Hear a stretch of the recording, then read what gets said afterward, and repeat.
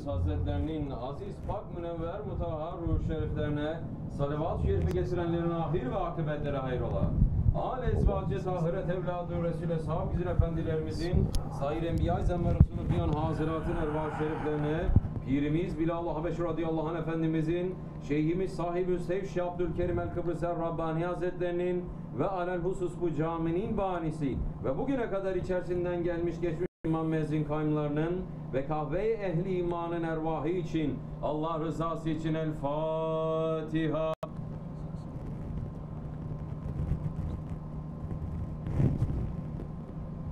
Euzubillahimineşşeytanirracim. Bismillahirrahmanirrahim. İnnallâhe ve melâiketehu yusallûne alen-nebi. Ya eyyühellezîne amenû sallu aleyhi ve sellimû teslîmâ.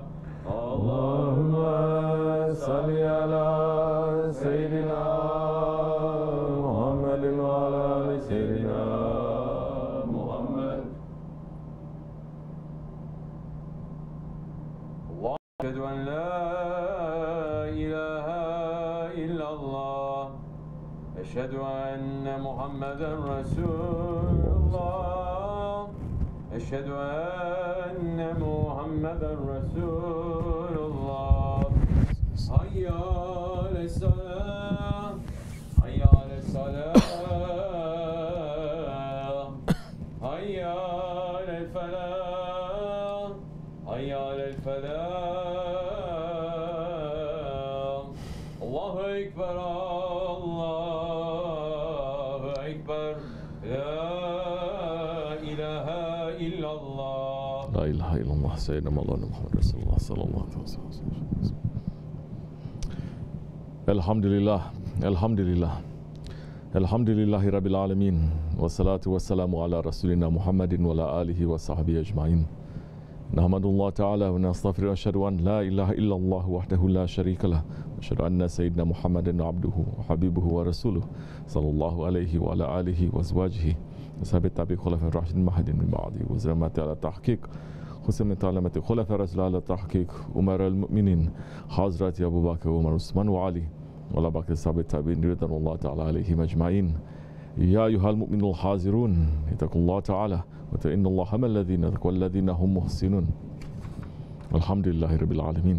Ve salatu ve selamu ala eşrafil enbiya ve murselin seyyidina Mevlana Muhammedin ve ala alihi ve sahbihi ecmain. Bismillahirrahmanirrahim. Allah created the heavens and earth with truth. He wraps the night over the day and wraps the day over the night, and has subjected the sun and the moon to give service. Each one follows a course for a time appointed. Is he not the exalted in power? He who forgives again and again? He created you from one being, then from that he made its mate. And he produced for you 8 head of cattle in pairs. He makes you in the wombs of your in stages, one after another, in 3 veils of darkness. Such is Allah, your Lord and Cherisher. To him belongs all dominion. There is no ilah but he. How then are you turned away? If you reject Allah, truly Allah has no need of you, but he does not like thanklessness from his servants. If you are grateful, he is pleased with you. No bearer of burdens will bear the burden of another. In the end, to your Lord is your return, when he will tell you the truth of all what you did in this life. For he knows well that is in men's hearts. Sadaqallahu Azim. May the most beautiful peace and most complete blessings be upon our Master Sayyidina Muhammad ﷺ, who said, I am the beloved of Allah, and I am not boasting, and I am the carrier of the banner of praise on the day of judgment, and I am not boasting, and I am the first intercessor and the first to have intercession accepted from him on the day of judgment, and I am not boasting, and I am the first to shake the rings on the gates of paradise, and so Allah will open it for me and admit me inside. and I am the most noble among the first ones and the last ones, and I'm not boasting. May peace and blessings be upon him and his noble family and his blessed companions, especially upon the four Khulafa Rashidin, Hazrat Abu Bakr Siddiq, Hazrat Umar Faruq, Hazrat Osman al-Ghani, and Hazrat Ali al-Murtaza, and all those who follow them until the last day. Ya ayyuhal mu'minun, O believers. Believers must be careful. Today is the first Jummah of the month of Safar, the month that the curses rain down from the heavens on the heads of disobedient mankind. Sultan al-Awliya Shaykh Maulana Muhammad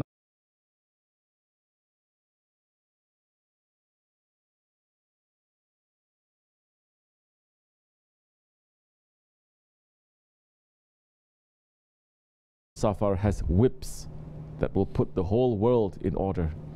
The whips are punishing mankind. Those who believe in Allah, who keep His orders, who love and obey the Holy Prophet ﷺ, who love and obey his inheritors, those ones are not going to get cursed in Safar, inshallah. The ones that Allah is pleased with, they are not going to be whipped in Safar. The whipping of the ignorant man thinks that he is brave. This is the situation of today's mankind. They walk boldly and arrogantly on the face of. There is nothing but destruction for a heart that is empty from the fear of Allah. Today the world became destroyed because fear of Allah left the world. Fear of Allah left, and it has been replaced with arrogance and pride in front of Allah. And foolish Muslims are becoming worse than Christians when they say Allah is love, Allah is Rahman and Rahim, Allah will not judge you, Allah will not punish you, He is the most forgiving, forgetting that Allah is also the enforcer. Allah is also Jalal and Jabbar and Qahar, because they have left the love of Allah. The one who loves Allah will fear Him, and the one who fears Allah will love Him. That arrogance and that pride, not caring for anything, it is pulling punishment from anger, and anger non-stop to this world. Allah subhanahu wa ta'ala did not make it a secret about what makes Him angry and what pulls His punishment. He is saying in Surah Al-Hajj, Bismillah ar-Rahman ar-Rahim, if they deny you, Ya Muhammad, the same way the people of Nuh and the tribes of Ad and Samud before you denied our messengers, and so did the people of Ibrahim and the people of Lut and the inhabitants of Madian, and Musa was rejected in the same way, so I lengthened the enjoyment for the disbelievers, and only after that did I punish them. But how terrible was my rejection of them. How many cities have we destroyed while they were sinful, so that it lies to this day in ruins? And how many wells are abandoned and neglected? And how many castles high and well built? Have they not traveled through the land, so that their hearts may learn wisdom, and their ears may learn to hear? Truly, it is not the eyes that are blind, but the hearts that are in their chests. Yet they ask you to speed up the punishment, but Allah will not fail in His promise. Verily, a day in the sight of your Lord is like 1,000 years of your counting. And how many a city did I prolong its enjoyment while it was committing wrong? Then I seized it, and to me is the return. Sadaqallah Azim. This is enough. This should make those who believe in Allah in the last days to have fear in our hearts, because Allah subhanahu wa ta'ala is making very clear and plain the reason that He punishes people. He punishes them when they reject their messenger. They punish them. He punishes them when the message that is brought by the messenger is rejected. Qawmi Nuh, the people of Nuh, the Ad, Samud, the people of Ibrahim alayhi salam, the Qawm of Lut alayhi salam, the Ashab al-Madian, the Qawm of Musa. Allah subhanahu wa ta'ala lists them all. And He's saying, go look to them. Go look for the people of Nuh. Go look for the Ad. Go look for the Samud. Go and look. They have disappeared and they have been erased from the face of the earth. Their houses and their palaces and their wells, which they took so much pride in, their castles and their technology, they are left abandoned and overturned. Some of them you cannot even find at all in existence, because Allah subhanahu wa ta'ala sent them to non-existence. Why? Because they disobeyed His messengers. Holy Prophet ﷺ did not come to one city. He did not come to one tribe. He came to the whole of mankind. He is the prophet of all mankind. No prophet before him was sent to all mankind. And there is no prophet after him. The Khatimul Nabeen is the nation of the Holy Prophet ﷺ. Rejecting him, they will raise their voices and say, no, we love the Prophet. Aren't we Muslims? Don't we read the Quran? Don't we pray? You can say you're a Muslim. You can make khatim of the Quran every day. You can pray not 5 times a day, 100 times a day. But this ummah, we have rejected the Holy Prophet ﷺ. How is that? Holy Prophet ﷺ said, whoever obeys me, obeys Allah. Whoever disobeys me, disobeys Allah. And whoever obeys the Khalifah, obeys me. And whoever disobeys him, disobeys me. It is recorded in the SahibulBukhari. Muslims, mankind, are we obeying the Khalifah? Or have we dishonored ourselves so much that we do not even have a Khalifah anymore? Did we disgrace ourselves so much that we removed the Sultan from his throne so that now we are unprotected and unguarded and stripped of our nobility, stripped of our humanity, stripped of our honor? The Holy Prophet ﷺ says, the Sultan is the shadow of Allah on earth. Whoever honors the Sultan, Allah will honor that person. And whoever hates the Sultan, Allah will hate that person. Let's be sincere. Is the Ummah today honoring the inheritor of the Holy Prophet ﷺ? Did they show love and respect to the Khalifah? Or are they just showing hatred? The Muslims removed the Khalifah. 100 years ago, they said to Ulu Hakan, Sultan Abdul Hamid Khan, get out. We don't want you. The Shaykhul Islam signed a fatwa endorsing the removal of Sultan Abdul Hamid Khan. The Muslims asked for it. The Muslims wanted it. East, west, north and south. And the Muslims got it. Since that time, non-stop bloodshed and war and slaughter has been coming, first to the Muslims and then to the Ummati Muhammad. As our Sheikh SahibulSaif is saying, the Khalifah moved from the chair and the Khalifah is not ruling now. So no more blessing is coming. Because no more blessing is coming, now all wrong things are opening, coming to the surface. Before the Khalifah was there, more blessings was raining, and in the east, west and everywhere, there was proper ruling. As I said again, you don't have to become an awliya to understand. The one biggest mistake that the Muslim people today have is that they don't know their history. First, you have to check the history. Open the pages back a little bit. Turn it back. Look where the trouble started, and since then, if the trouble stopped. When did it start? Right after Sultan Abdul Hamid Khan, the trouble started everywhere in the world, non-stop, 24 hours a day. Holy Prophet ﷺ is saying, the blood is going to move like a river on earth. Is it happening today or not? It is happening. What does the Khilafat represent?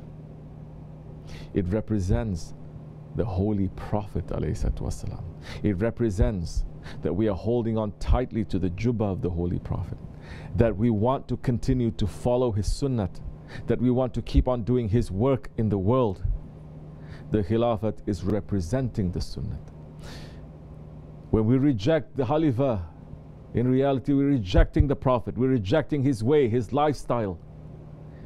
The Khilafat represents the rope of Allah It represents the firmest handhold. It represents a link between Allah and His servants. It is the shadow of Allah on earth, and when it is removed, we are exposed to the heat and the fire of the curses and punishment. We did not approach Allah subhanahu wa ta'ala through obedience, through submission, through love. So now Allah subhanahu wa ta'ala is making us wake up through other means. We disobey and we say we will not submit. We will not love you. We will not love your Prophet.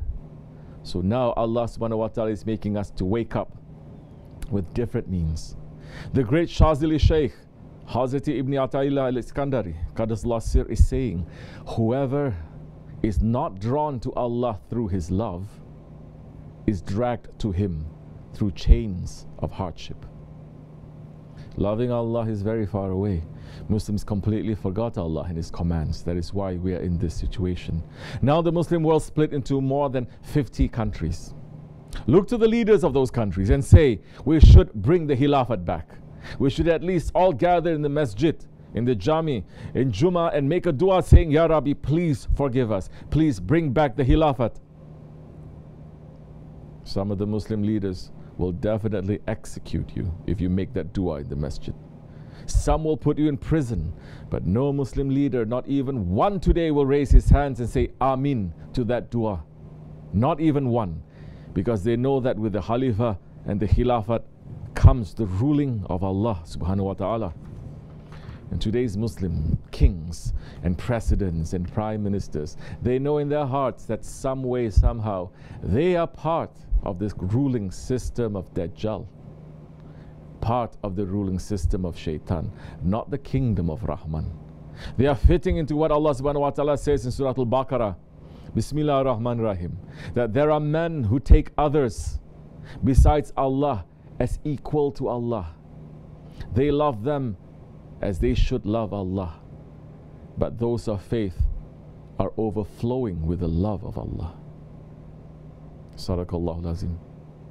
The fake rulers today, the zalims of today, they have made themselves and their ruling and their power and their ideologies as partners to Allah, making it obligation for the people that they rule to love them and only them before religion, before anything else. And they will sacrifice anything for it.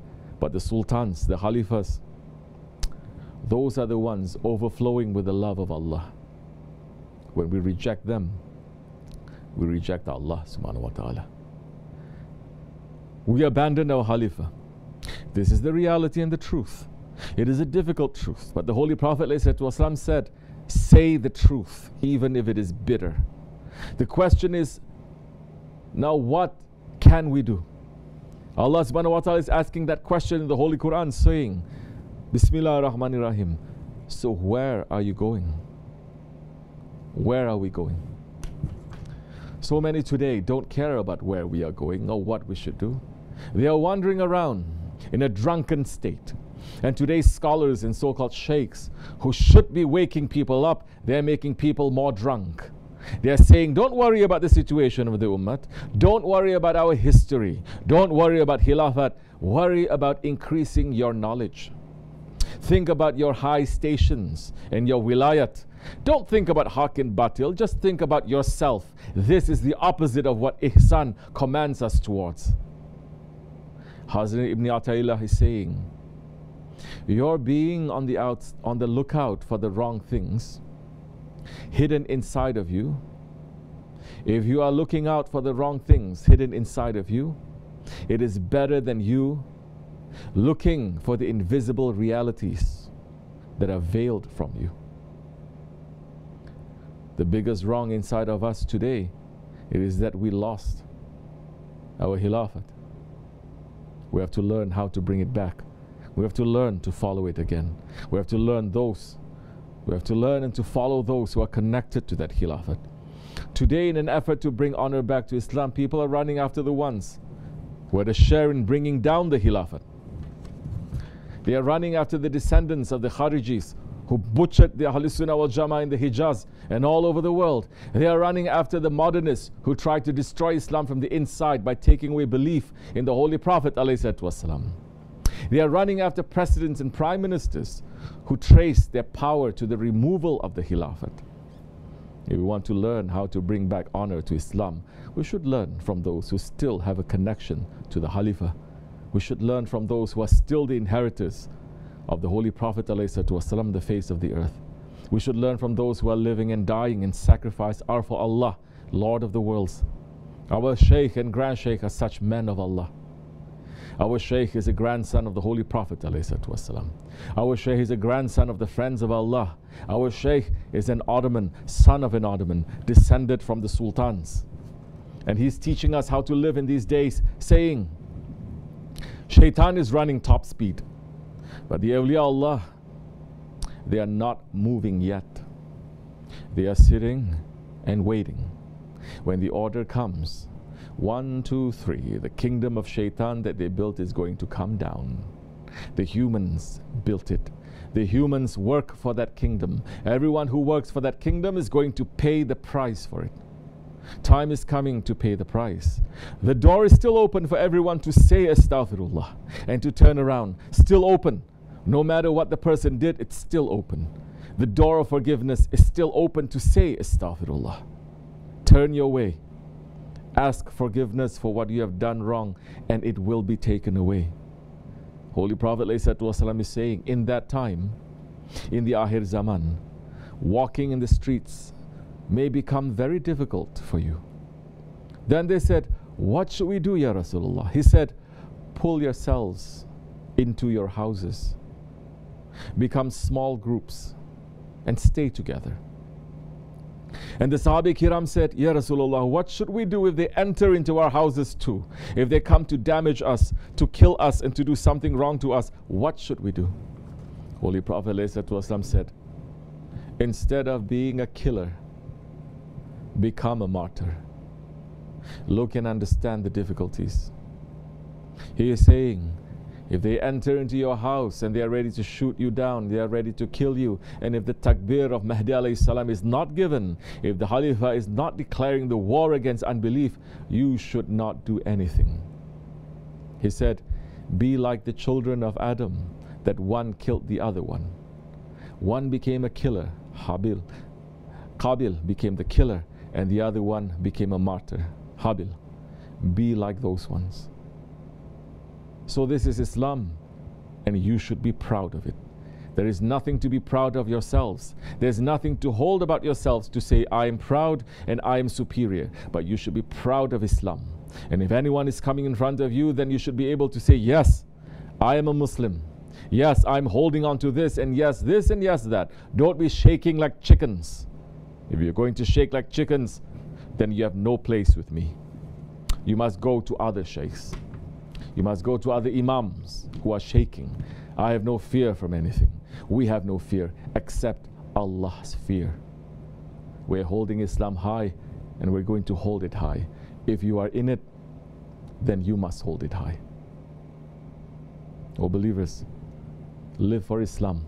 Be proud of your Islam. Stand up for haqq, at least inside of your own heart. Hold Islam high. Follow the sunnah of the Rasul. Follow one of his inheritors and never let go. That is the way of safety. That is the path to success. Amin. Astaghfirullah. Astaghfirullah. Astaghfirullah lazim alazi. La ilaha illa wa hayyul qayyum wa atubu ilayh. لا إله إلا الله وحده لا شريك له له الملك والحمد شيء قدير لا إله إلا الله وحده لا شريك له الملك والحمد شيء قدير لا إله إلا الله وحده لا شريك له له الملك والحمد شيء قدير لا إله إلا أنت سبحانك كنت من الظالمين لا إله إلا أنت سبحانك كنت من الظالمين لا إله إلا أنت سبحانك كنت من الظالمين سبحان قدوس ربنا رب الملائكة والروح سبحان قدوس ربنا رب الملائكة سبحان قدوس ربنا رب الملائكة والروح إن دين عند الله الإسلام قام الصلاة الله أكبر الله أكبر الله